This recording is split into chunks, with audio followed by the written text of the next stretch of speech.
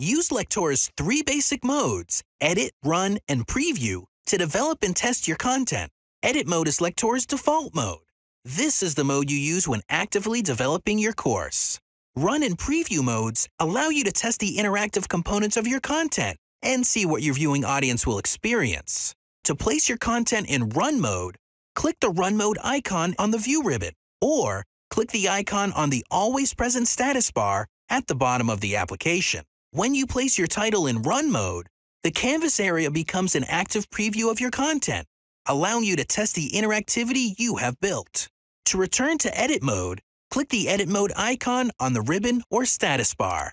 Placing your title in Preview mode enables you to preview your content outside of the Lectora interface. Click the Preview mode icon on the View ribbon or the status bar to place your title in Preview mode. To exit Preview mode, simply hit your Escape key. Use these three modes, Edit, Run, and Preview, as you develop and test your content.